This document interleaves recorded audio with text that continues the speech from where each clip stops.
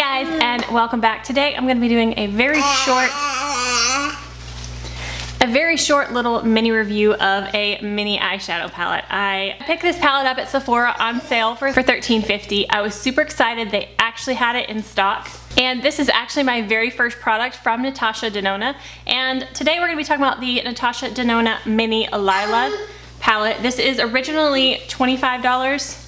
I figured I'd sit down and do a quick look with this to see how the shadows perform. I have used Natasha Denona once. My mom has their bigger 5-pan palettes that are 50 bucks. She has one of those. But I wanted to see how this performs and check out these gorgeous shades. So let's go ahead and start applying this to the eyes. I think the color selection in here is beautiful. I feel like it has what I need to make a very specific look. I could also just use 2 of them for a very quick everyday look, so let's do this. So obviously I'm going to start with this brown shade first. A little bit dusty. It is in Flint. That's the shade. So again, I just want this to be a very quick, short little mini review of this. Wow. I went choo-choo and it blended. Okay. That literally would take 2 seconds in the morning. You just tap it in and go swish, swish, and it's done. Wow. It is pigmented, so it goes on in one swipe, but it is blending out like with no effort whatsoever. Holy cow. I may end up liking this a lot more than I was expecting.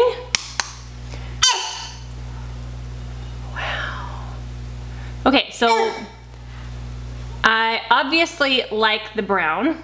So for an everyday look, I would just put that in the crease and then take this shade right here and put it on my lid and I'd be good to go. That's quick and easy. And for $25, which is what this normally is, I don't think that's too bad. These are really, really tiny pans. Let me show you next to my Tarte Unleashed palette. Now this is a big palette, but still, look at the pan sizes. Like, definitely a difference. So I feel like I would run out of this shade if I used it every single day. I don't know how quickly, but I feel like I really would run out of that shade. Blended so well, so well. Since I am wanting to use as much of this as I can, let's experiment a little. Which shade, which shade? I'm gonna go in with this middle shade, and again, pretty powdery. Make sure you tap off the excess. This one is in Raisin. So let's see how this one does.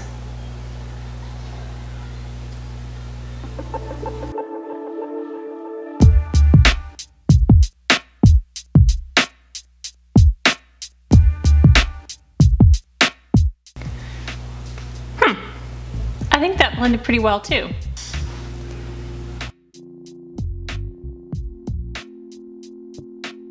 I think that if this is the kind of color you want to wear for everyday basis, I think this palette could be worth it if you're wearing this all the time.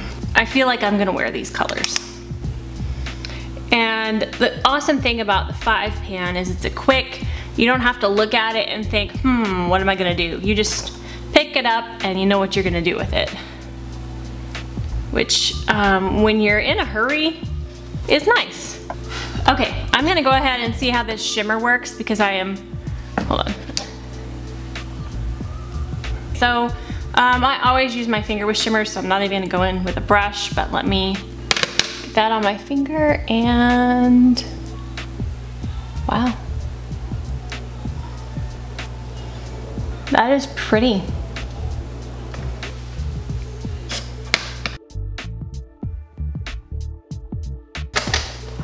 Like that. I kind of want to put a little bit more, I think I want to use this shade. Let me get this smaller detailed brush and go into, that one is Poison Berry, and this one that I used is Linen. So Poison Berry, this one doesn't feel as dusty. This color, oh, where do I want to place this? This look as it is, I think is a very good everyday work look. But I'm gonna put some of this purple. Oh, I'm afraid I'm gonna mess it up. we're gonna, wow, go for it. And I'm gonna put it right, oh my gosh, that's so pigmented. Okay, we're going for it.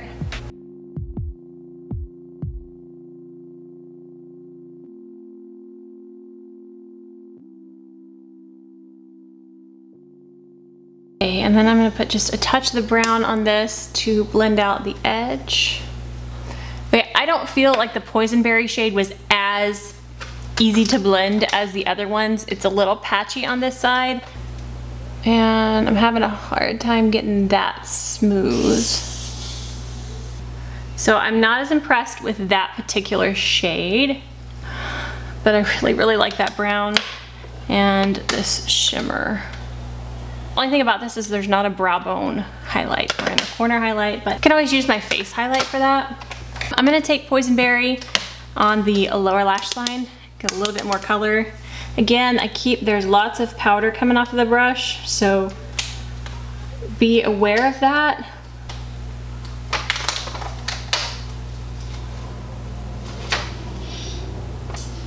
And then I'm gonna take a little bit of that brown to blend out this part. Man, it's hard to get just a little bit. It definitely packs a punch. Whew. Okay, I'm gonna put on some liner and mascara real quick, and then I'll be right back to give you my thoughts on this tiny little itty bitty palette. All right, so I think this was a very good purchase for $13.50. And honestly, after using it, I think I would pay $25 as well.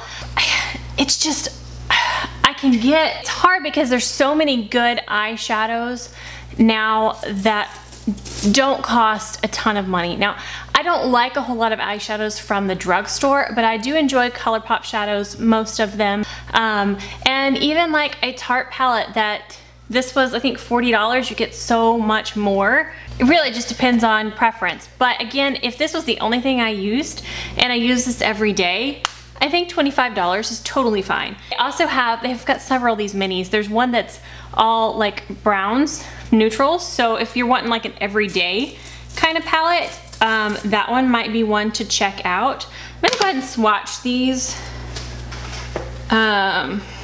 for you. I didn't use this one right there, and let me swatch this last one. Oh, it's really soft when you touch it. So I can see why that one was patchy for me now. It's really soft when you touch it, but it has some patchiness to it. So I like the top three shades, and I haven't tried this one on my face, so I don't know, but it is very pretty. Oh, I think 4 out of 5 of these are really good. I think that this shade, I think it's a really difficult shade to do, because I think that's the color in the Zodiac palette that I have issues with. Oh, it's just like rocking this though. Okay.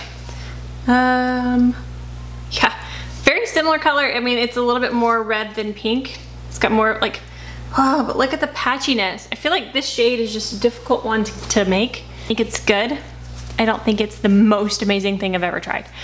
But I will say that brown took 2 seconds to blend out, so that's amazing. Really, really would love to try one of the bigger palettes, but I just, again, the price on the shadows, it's so expensive. I just can't, I haven't been able to pull the trigger yet. So if you know of a larger Natasha Denona palette that is like absolutely worth it, let me know and I will think about it. But for now, this is the one I'm gonna stick with, and I do enjoy it. All right guys, that wraps up this review. I hope it was helpful for you. I know that it is still currently on sale for $13.50 while I'm filming this. It's been out of stock on their website, but I found one in store. If you go to $12.50, not $13.50. If you go to the site and you click on it and find in a store, it'll tell you where it has it in stock, and they still have some at one close to me. So not the same one, because we bought them all. But anyways, I hope that you enjoyed this video. If you did, please give it a thumbs up. And if you haven't already and you want to see future videos, hit that subscribe button down below. And I will see you guys next time. Stay gorgeous. Bye. Oh, I didn't realize that I didn't stop it. am excited. Pick this palette up. Yeah. You're so cute. I got it on sale. Lincoln! Ah! Ah!